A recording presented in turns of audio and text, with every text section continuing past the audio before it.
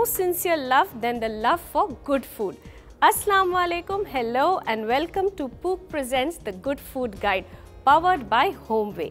मैं हूँ शेफ शाजिया, आपकी होस्ट और किचन दोस्त। हम मिलकर मेरी किचन में बनाएंगे यमी, मज़ेदार और झटपट बनने वाली डिशेस। तो चलिए बनाते हैं हमारी पहली रेसिपी, जो है चीज़ी stuffed chicken balls.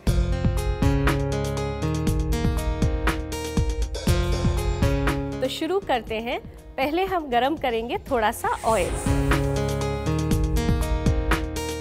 Let me heat up some oil.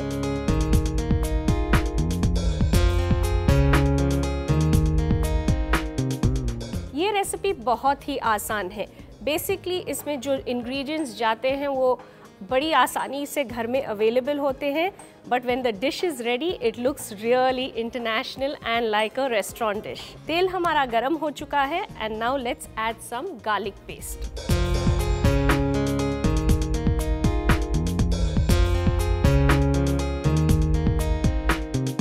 Garlic paste को थोड़ा सा फ्राई करेंगे और उसमें हम ऐड करेंगे चिकन को।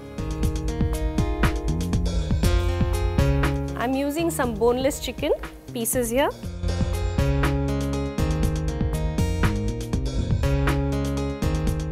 If you don't have boneless chicken available at your home, you can just use regular chicken pieces with bones. क्योंकि वैसे भी जब ये मिक्सचर तैयार हो जाएगा, हम इस चिकन को श्रेड करेंगे। Just saute the chicken for some time.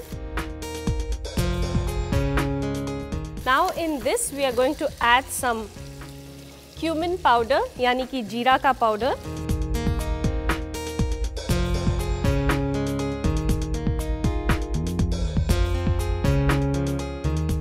a little bit of black pepper powder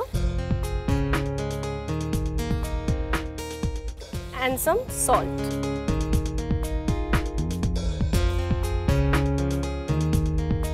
क्योंकि मैं यहाँ boneless chicken यूज कर रही हूँ, this is going to get ready very fast.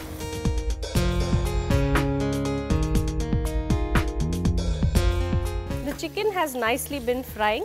Now we'll add just a little bit of water ताकि ये अच्छी तरीके से कुक हो जाए।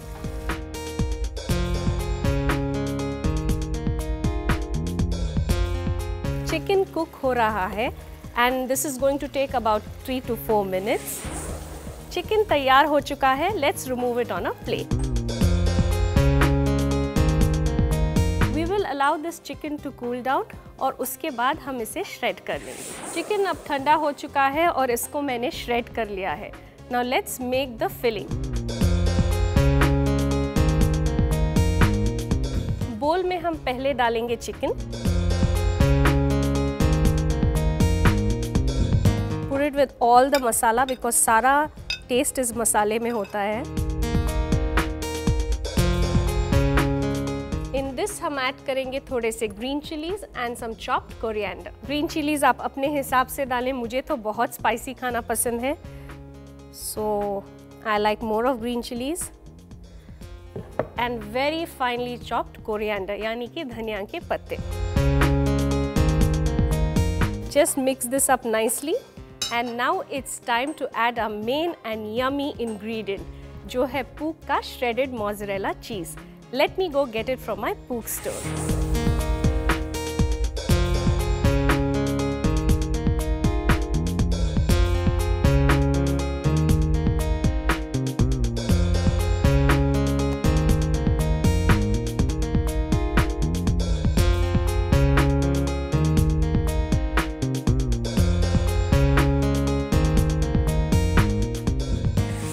ये है Pook shredded mozzarella cheese and I think it's a real amazing ingredient. I don't have to shred and grate my cheese anymore. I just have to open my packet and use this. And again, it depends. If you like it more gooey and more cheesy, just go ahead and add more. If you're very conscious, then you can reduce the quantity. तो ये आपकी मर्जी है, आप जितना चाहें इसमें use कर सकते हैं।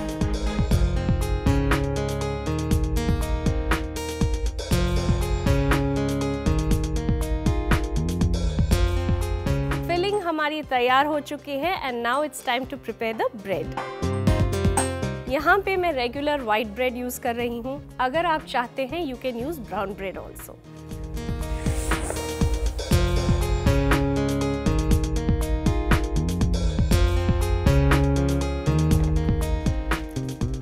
ब्रेड के स्लाइसेस को आप सुखाकर मिक्सर में ग्राइंड करके ब्रेड क्रम्स की तरह यूज़ कर सकते हैं। अब हम इस फिलिंग से बना लेंगे छोटे छोटे राउंड बॉल्स।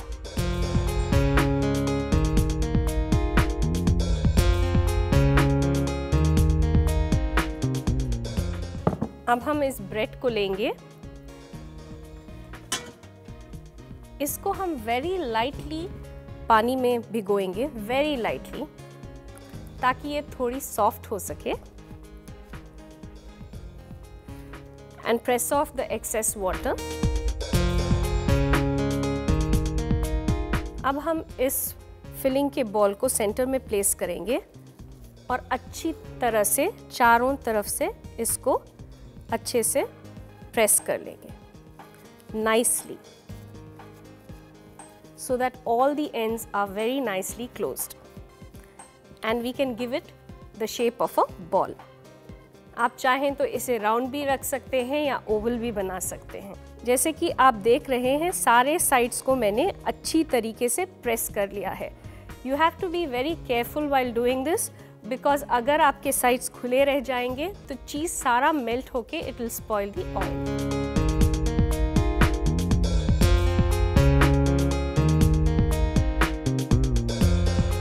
बिल्कुल अभी ये एग्स की तरह लग रहे हैं and after they are fried they are going to become golden eggs. Yes. इसी तरह आप सारा मिक्सचर और ब्रेड यूज़ करके इस तरीके से बॉल्स बना लें।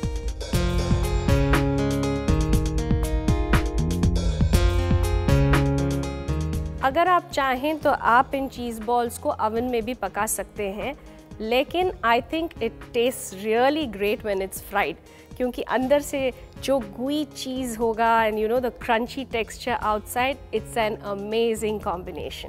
तेल गरम हो चुका है and now let's fry these balls.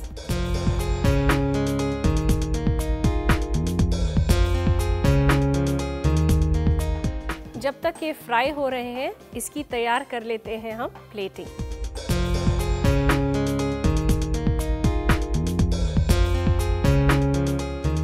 ये तैयार हो चुके हैं, अच्छी तरीके से गोल्डन ब्राउन फ्राई हो चुके हैं। Let's remove them on a plate.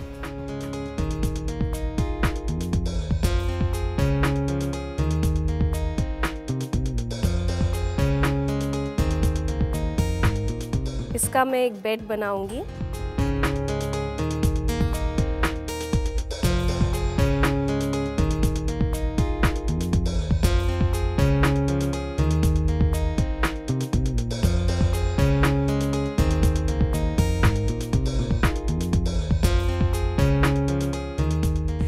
तो लीजिए तैयार है हमारे चीज़ी chicken balls.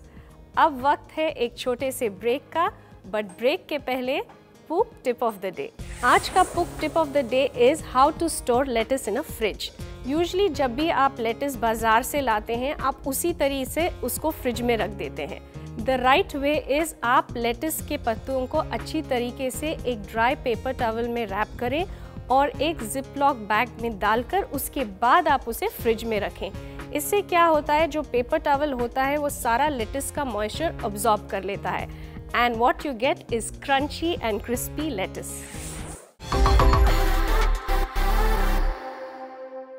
Welcome back to पूक presents the good food guide powered by होमवे। Break में जाने से पहले हमने बनाया था एक स्टार्टर, तो अब वक्त है एक मेन कोर्स का। तो चलिए बनाते हैं सैफरन मटन पिलाफ।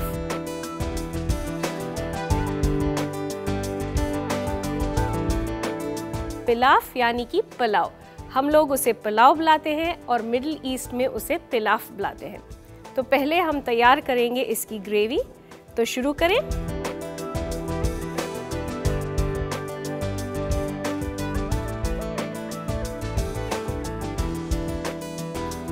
पहले एक पॉट में गरम करेंगे ऑयल।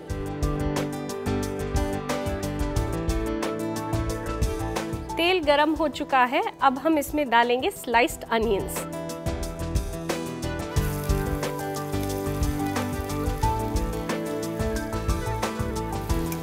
हम इन अनियंस को गोल्डन ब्राउन होने तक फ्राई करेंगे। जैसे कि आप देख सकते हैं मैं यहाँ यूज़ कर रही हूँ होमवेयर का कुकिंग पॉट जो बना है high quality 3 layered non stick के साथ that guarantees you a good life for your cookware. In cooking pots को आप यूज़ कर सकते हैं इंडक्शन पे, on infrared and even on gas stove.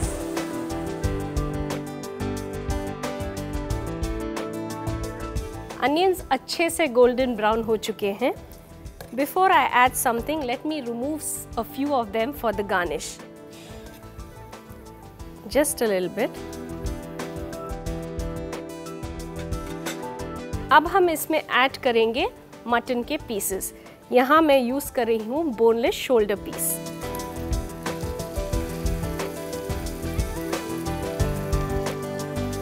आप विद बोन के भी पीसेस यूज़ कर सकते हैं, अपनी फेवरेट कट भी यूज़ कर सकते हैं। मटन को थोड़ी देर फ्राई करने के बाद अब हम इसमें ऐड करेंगे जिंजर गार्लिक पेस्ट।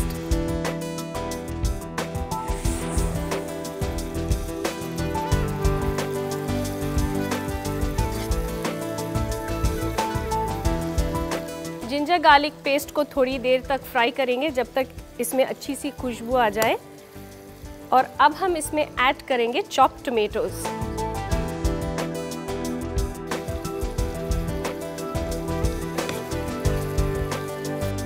टमेटोज के साथ साथ हम इसमें डालेंगे chilli powder,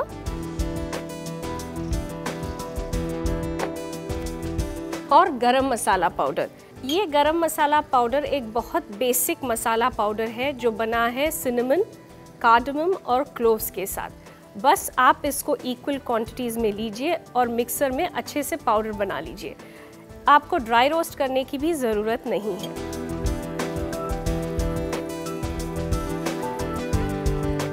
Now give it a good mix.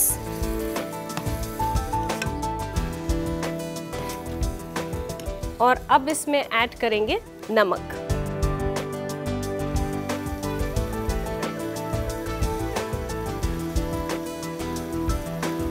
जितना फ्रेश आपका मटन होगा उतनी ही अच्छी ये मटन की ग्रेवी बनेगी। अब हम गैस को धीमी कर देंगे और इसे कवर करके थोड़ी देर तक कुक करेंगे जब तक मटन अच्छा सॉफ्ट हो जाए। Mutton I think almost done है क्योंकि ये ऑलमोस्ट 25 मिनट से कुक हो रहा है। Let me check it. Wow, perfect. आपने देखा कि हमने इसमें बिल्कुल वाटर नहीं ऐड किया, इसकी कोई ज़रूरत नहीं है क्योंकि इसकी ग्रेवी स्लाइटली थिक ही होगी।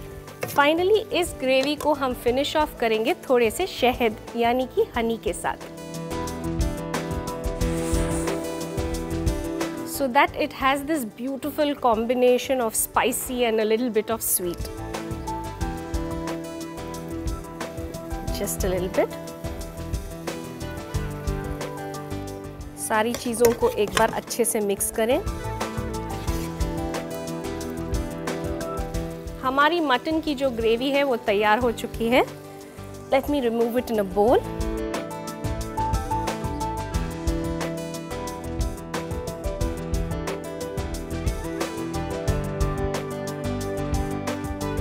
ग्रेवी तैयार हो चुकी है and now it's time to make the saffron पिलाव। करती हूँ मैं एक पॉट को गरम। इसमें जाएगा थोड़ा सा ऑयल। तेल गरम हो चुका है। इसमें हम ऐड करेंगे थोड़े से स्लाइस्ड अनियंस,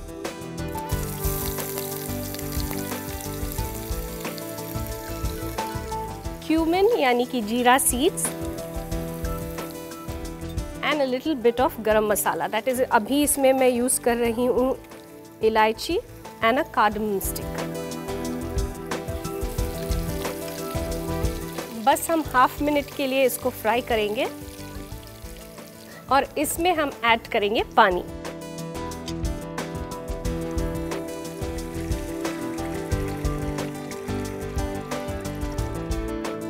अगर मैं 2 कप राइस ले रही हूँ तो मैं उसका डबल पानी इस्तेमाल करूँगी। That's around 4 cups. पानी अच्छे से बॉईल हो रहा है and now is the right time to add a rice. मैं यहाँ यूज़ कर रही हूँ लॉन्ग ग्रेन राइस। और मैंने इसको पहले से ही 1 घंटा पहले भिगो के रख दिया है।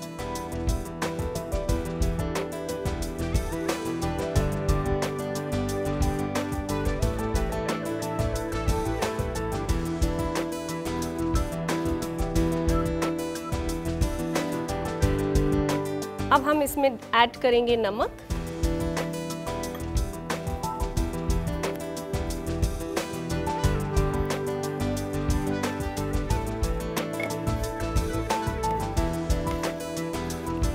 और इस राइस को कुक कर लेंगे। जैसे कि आप देख रहे हैं सारा वाटर इवेपोरेट हो चुका है एंड मैंने अभी इस पॉट को बंद नहीं किया है। सारा वाटर इवेपोरेट होने के बाद हम इसमें ऊपर से डालेंगे थोड़ा सैफरन का मिल्क। इससे क्या होगा, एक बहुत अच्छी खुशबू भी आएगी and this is going to turn into a beautiful yellow color.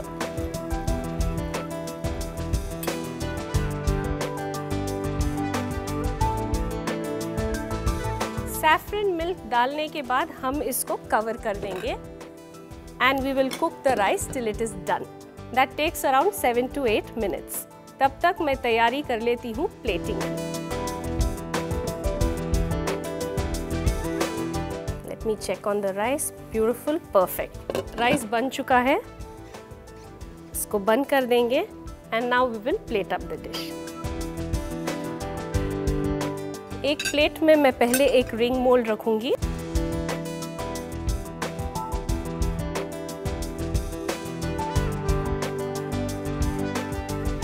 इसको हम लाइटली प्रेस करेंगे। इसके ऊपर हम लेयर करेंगे मटन को।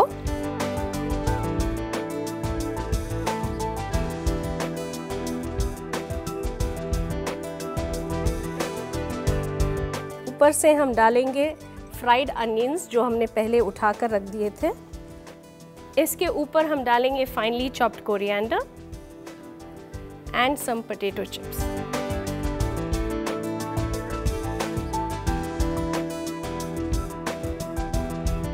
साइड में हम पोटैटो चिप्स को रख देंगे। A few olives. Drizzle a little bit of olive oil.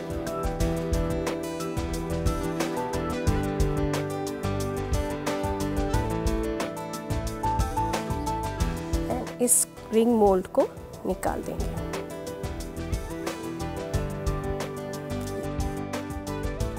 और ये तैयार है हमारा सैफरन मटन पुलाव। अब वक्त है एक छोटे से ब्रेक का, और ब्रेक के बाद आकर करेंगे हम मीठी मीठी बातें एक मीठे के साथ।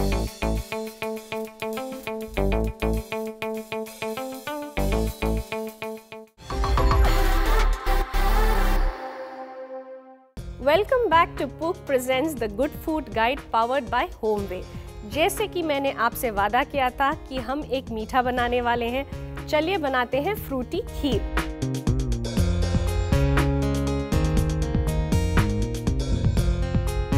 खीर तो आप सबने बहुत बार खाई होगी, बट आज की खीर कुछ अलग है विथ माय ट्विस्ट। तो शुरू करते हैं।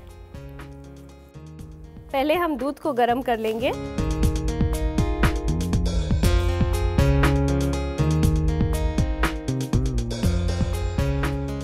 आप सब जानते हैं कि खीर एक बहुत ही सिंपल रेसिपी है, लेकिन आज हम इसको अलग टेस्ट देंगे और प्रेजेंटेशन अलग से करेंगे and I am sure you are going to love it. दूध बॉयल हो रहा है, अब हम इसमें ऐड करेंगे हमारा सोक्ड किया हुआ rice.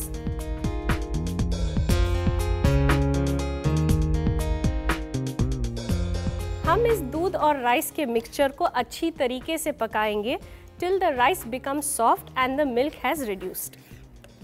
That's going to take some time and don't forget to keep stirring it, वरना राइस नीचे चिपकने के बहुत चांसेस हैं।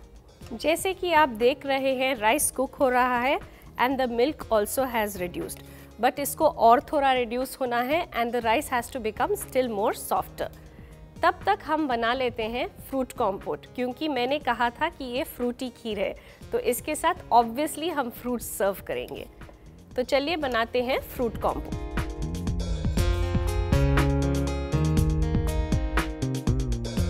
फ्रूट कॉम्पोट के लिए हम थोड़ी सी शुगर को मेल्ट करेंगे।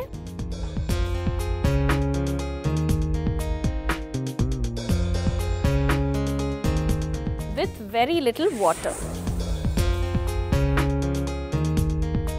बेसिकली हम एक थिक सिरप बना रहे हैं।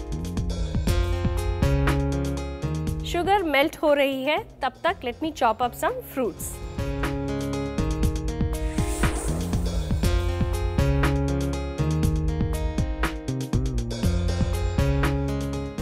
आप आपके मनपसंद के कोई भी फ्रूट्स यूज कर सकते हैं।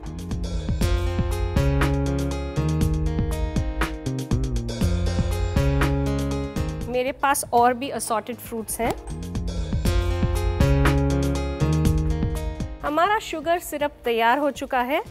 अब हम इसमें डालेंगे फ्रूट्स, थोड़े से pineapple, some plums, some orange segments, some colourful strawberries and Apple, और जो पेयर मैंने काटा था वो भी डाल रही हूँ मैं।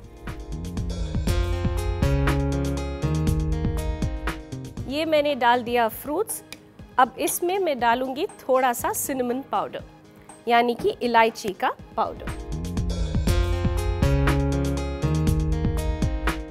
Give it a good mix. ये तैयार हो चुका है, हम इसको बंद कर देंगे and we will allow this to cool down. खीर भी हमारी ऑलमोस्ट पक चुकी है।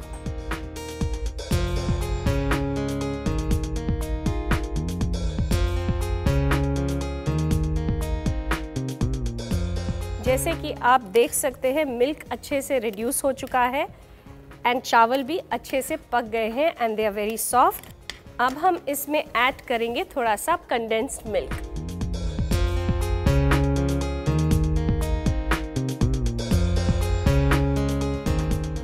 ध्यान रखें कि कंडेंस्ड मिल्क आप तभी ऐड करें जब राइस अच्छे से सॉफ्ट हो गया हो। इसमें अब हम डालेंगे थोड़े से chopped पिस्तास,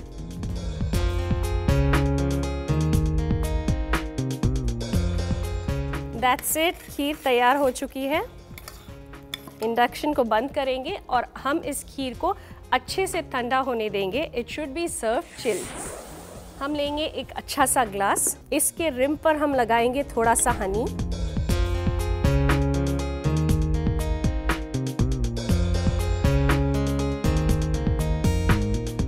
and we will dip it in some chopped pistas.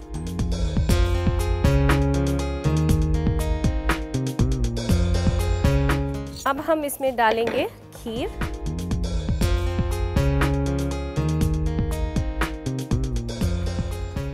इसके ऊपर फ्रूट्स,